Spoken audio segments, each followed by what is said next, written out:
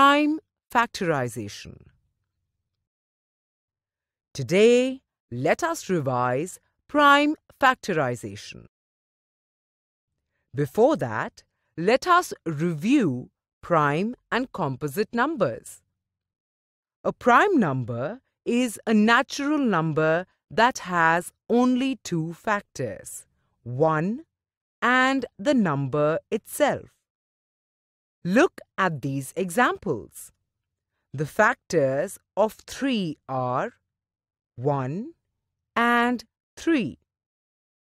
The factors of 11 are 1 and 11. The factors of 17 are 1 and 17. Here you can see these numbers have only two factors, 1 and the number itself. Such numbers are called prime numbers. A composite number is a natural number that has more than two factors. Look at these examples. The factors of 6 are 1, 2, 3 and 6. The factors of 14 are 1, 2, 7 and 14. The factors of 20 are 1, 2, 5, 10 and 20. Here, all the above numbers have more than two factors. These numbers are called composite numbers. Kids, remember, 1 is neither a prime nor a composite number. 2 is the only even prime number.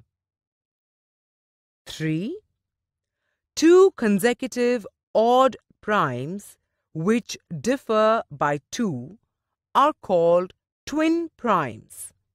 Examples: 3, 5, 5, 7, 11, 13, 17, 19. 4.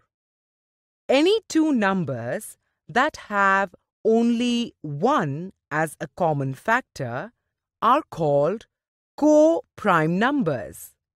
Examples: 3, 4, 5, 9, 11, 20. Now let us revise prime factorization. When a number is expressed as a product of prime numbers, it is called prime factorization. Let us solve an example.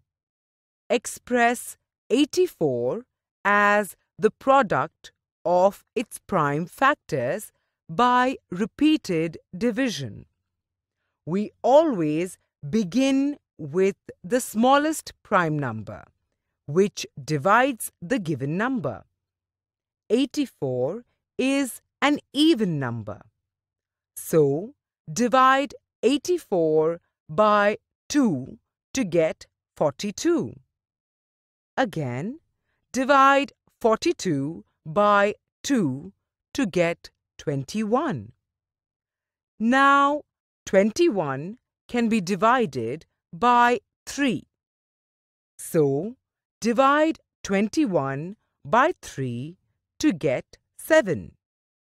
Lastly, divide 7, which is a prime number, by itself.